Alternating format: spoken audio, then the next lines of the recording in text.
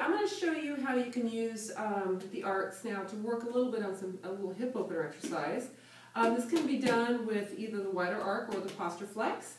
And once again, if we use the posture flex, it'll be a little bit more challenging because we have a narrow base of support. I'm going to go ahead and demonstrate with that one just so that you can see it there. So what we're going to do is we're going to lie down on your back and place the arc right at your lower buttocks. And you're going to just place the top of your foot on the arc. So if you don't have enough range of motion in your knee here, you can scoot it out a touch. But that's where we're going to shoot for now. And what we're going to think about when we're lying here is staying long through the trunk, and we're going to reach that top leg up towards the ceiling as we rotate the body in that direction. I'm going to try to keep my shoulder down here, so we're getting more of a lower body rotation and a little hip opener, and then we drop right back down.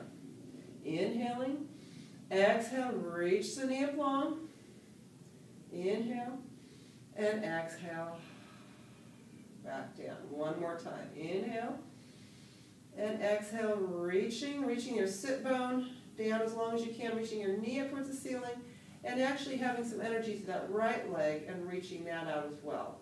And back down. And you can do that to the other side. Show you here. So we're trying to keep that right shoulder down, taking a breath in, exhale, reaching up long, and trying to expand that space there, and coming back down. And we're just going to move in and out of that motion. Once again, you can incorporate the breathing. I'm just going to go through the motion here so you can see it. All right. And that's just a nice way just to get a little bit of movement through the hips. If you are a little bit more advanced and you want a little more of a challenge, sometimes what you can do is you can actually place your foot back there. And actually, I'm going to have both knees bent for a moment. And you can come up to a bridge position where your hips are up.